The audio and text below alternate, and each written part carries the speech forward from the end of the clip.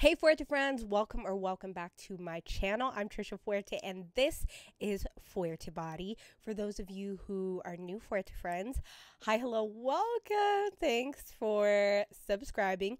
You may be subscribed to me now because as you've been seeing on my shorts or my TikTok, I talk about how I'm an artist and a social worker in NYC. And you know what? This is what I want to center all of my videos on now. Fuerte Body is a space for everybody to celebrate and take care of their bodies, but also for those who are using their creative bodies of work towards liberation, as a tool for liberation, as a space and a way to express themselves, to celebrate and protect and uplift the communities that we care about and the communities that we are part of.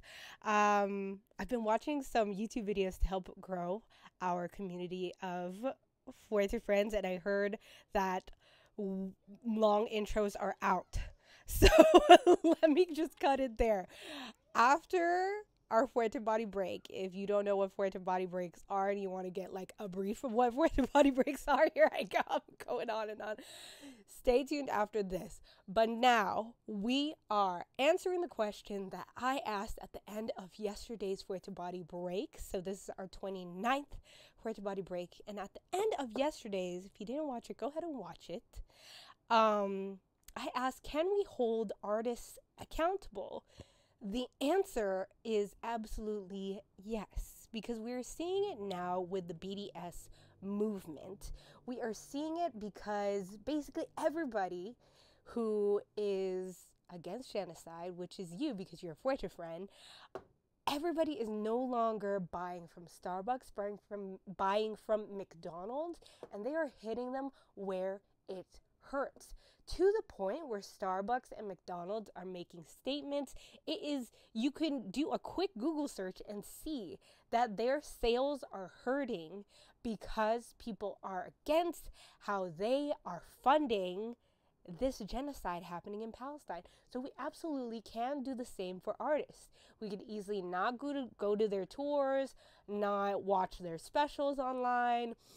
We can not stream their music, not buy their albums, not buy their merch, and we can make statements online. We can start the hashtags. We could disrupt at shows. Speaking of disrupting at shows and holding institutions accountable, because as artists, well, I feel like where we are right now, we are coming to learn the difference between celebrities and the difference between artists. And celebrities are institutions just like educational institutions. And speaking of accountability, after this I have therapy, but then afterwards I am going to NYU to support the student encampment. And if you don't know what's happening, universities across the country are following Columbia University and starting on-campus encampments to demand these rich institutions. So I was part of the Payment for Placements Organizing Committee at NYU, and NYU's their endowment is like $6 billion, and then Columbia's is like $13 billion. These schools are rich, and these schools own the most land in New York City. And they also have ties to Israel. NYU has a Tel Aviv campus, and NYU is also suppressing students who are speaking up for Palestine. So we can absolutely hold these institutions, including big artists, accountable, including like the award season. I didn't watch any. This is the first, as somebody a recovering awards season obsessed person. I did not watch this year because it's just so dystopian for all of those really rich, really powerful people to be all dolled up and then celebrating works of art, but like for who? And then being complicit or actively participating and actively supporting the genocide happening in Palestine. So we can start things like that. It also makes me think about when, speaking of recovering past practices, I used to soul cycle. And then when all that hullabaloo came out about their president being a huge Trump funder or something like that, I stopped going to Soul Cycle. A lot of the instructors that I loved and went to their classes, and the reason I even liked it, they quit. And then a lot of people stopped going to Soul Cycle also, and they started closing Soul Cycle studios down. And it is absolutely possible.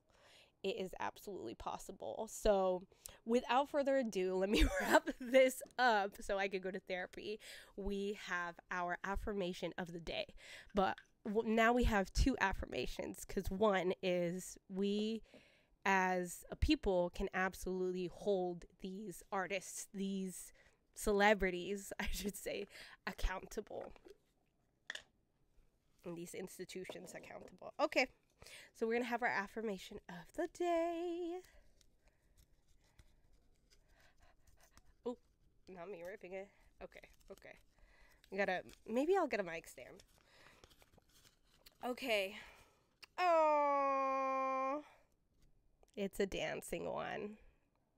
I continue to grow as a talented, strong, passionate, storytelling, energetic, sexy dancer every day, and I'm gaining nonstop opportunities to showcase my love for dance. If you're a dancer, you are continuing to grow as a talented, strong, passionate, storytelling, energetic, sexy dancer every day, and you are now gaining nonstop opportunities to showcase your love for dance.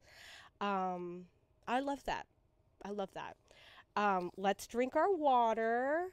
I need to figure out how I could get this little phone stand to stay. But let's drink our water.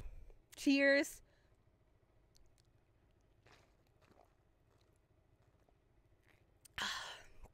Did you drink your water? Did you drink it?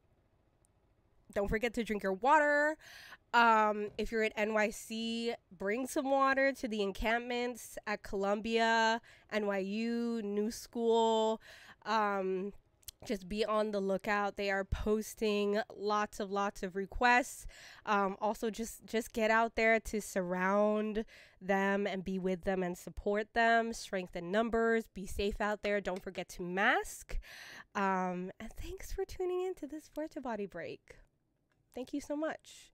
And for those of you who are still here and you're like, I want to learn what a Fuerte Body Break is, Fuerte Body Breaks are a moment for me to check in with my body, remind y'all to check in with your bodies. They are unedited, unfiltered, raw files, raw feelings, straight from the heart, straight to the phone, straight to CapCut to add closed captionings, and then straight to YouTube.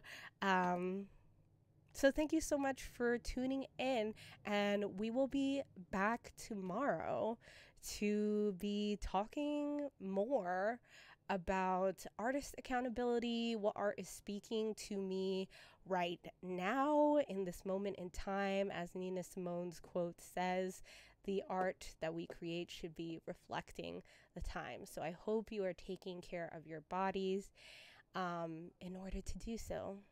So much love to all of you, all my fellow artists, all of my fellow art enjoyers, my Fuerte friends, all my love, always and always. I'm Trisha Fuerte, and this is Fuerte Body.